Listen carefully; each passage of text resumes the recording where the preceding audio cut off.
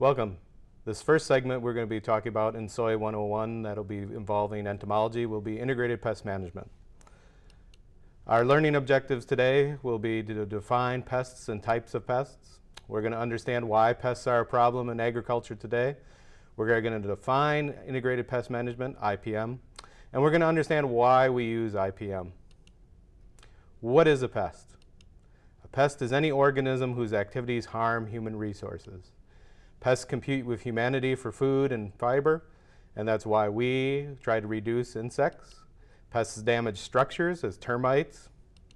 And pests are harmful to human health, as many of you know. Insects can transmit different human pathogens such as West Nile virus, malaria, yellow fever. Different types of pests. We have our weeds, which we probably have heard from our weed scientist. We have vertebrates, birds and rodents. We do lose a lot of crops to birds early season. Invertebrates, we have our insects, our mites and our ticks, nematodes, and our microorganisms such as bacteria, fungi, and viruses. Pests are greater in modern agriculture than they were in the past, and why is that? Well, we provide an abundant food supply. When we go out and we plant our crops, we provide a genetically uniform field for them to feed on for our pests. These are monocultures. And the reason that we do that as humans is to provide a crop that we can harvest at one point that is uniform, provides the same amount of yield throughout the field. But by doing that, what we do is we provide a uniform food source for those pests to be able to build high populations. We also provide irrigation and fertilization.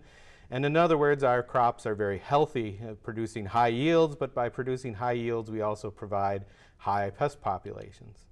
We've increased our trade. With greater trade comes greater pest movement. Insects can move into packaging materials. They can be moved through soil.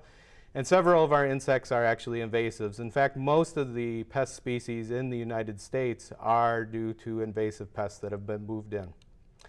Pesticides, by using those, which we need to use to control our different pest problems, actually disrupt natural enemies, and we're going to be talking about that in part 2 of this segment, but we just want to mention right now they disrupt natural controls. And it was from this concern of pest movement through the use of an abundant food supply and the fact that we do use pesticides that the integrated control concept was started. This was brought to the forefront by Stern et al. In 1959 in the Hilgardia paper, where they really emphasized the harmonizing of biological and chemical control. Pesticides were being used very extensively at that point. We were in the age of insecticides, fungicides, herbicides. After World War II, being extensively used in agriculture, increasing our production. But at the same time, we were having issues as Silent Spring in 1962 brought up. But Stern et al. In 1959 really started the idea of an integrated control concept, which would then came to be the integrated pest management that we know today. So what is IPM? IPM stands for Integrated Pest Management. And there's a long definition, and we're going to go through that very extensively right now. This definition comes from the National Roadmap for Integrated Pest Management, which is updated in 2013. And it states that integrated pest management is a science-based decision-making process. And that's really key that we mention that it's science-based and it's a decision-making process. So integrated pest management, you would get to make that decision. It's a risk assessment. It reduces the risks from pests and pest management related strategies. So once again, reducing risk.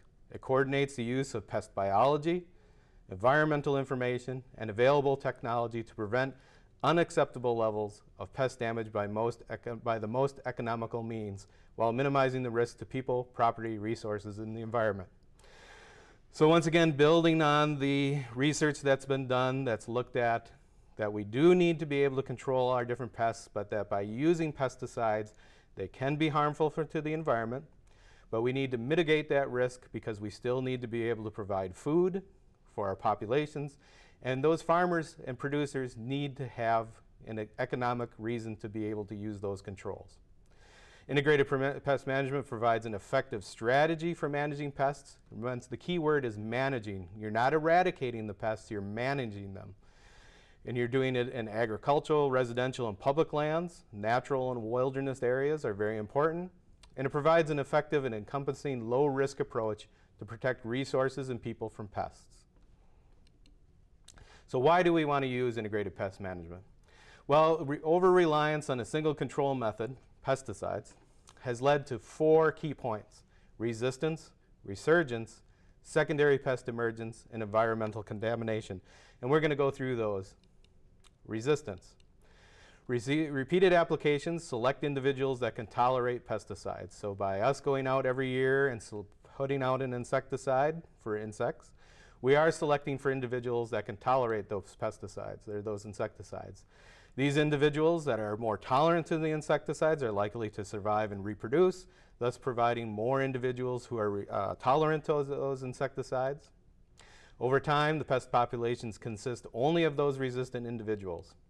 And this results in higher use rates, so we have to go out and put higher rates. By putting out higher rates, this causes higher costs to the producer, and this is what we call the pesticide treadmill. So by putting out that first insecticide, we got very good control, but as we use more and more of it, we have to keep moving forward and forward to continually use more and more of that product. And there are many examples of pesticide resistance, not only just in insects, out there right now. And eventually this all leads to control failure, and so we have to select and use a different product. Resurgence.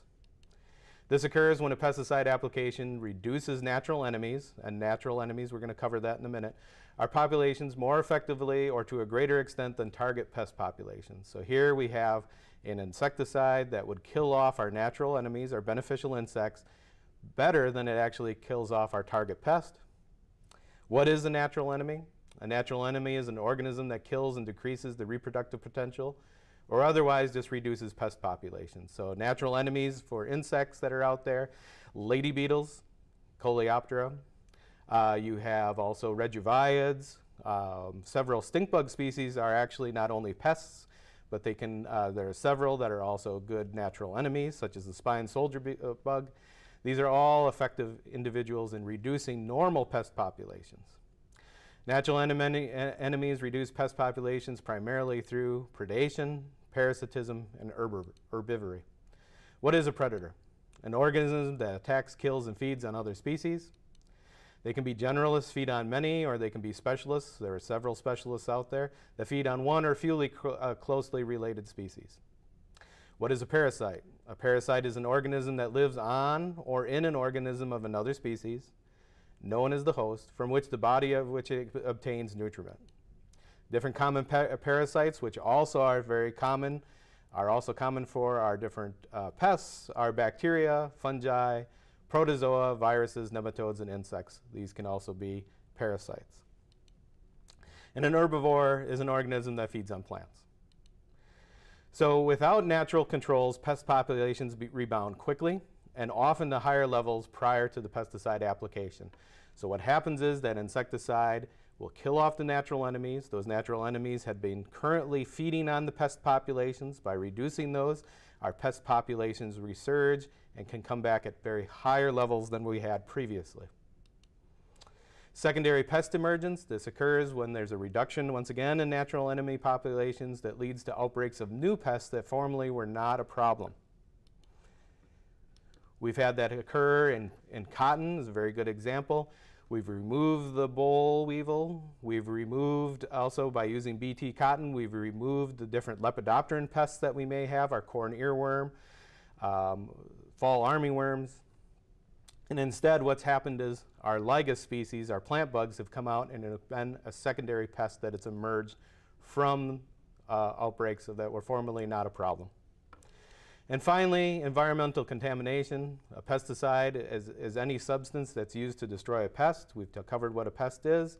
Many of these are toxins, and the presence and persistence of these pesticides in groundwater, surface water, air, and soil are a concern to the environment. So here we have environmental contamination that's also tied in very much with social issues that are going on in the world, and we need to be concerned about that. So we've covered today for part one of our learning objectives. We've defined a pest and types of pests. We understand why pests are a problem in agriculture today. We defined integrated pest management, IPM, and we now understand why we use IPM. Thank you.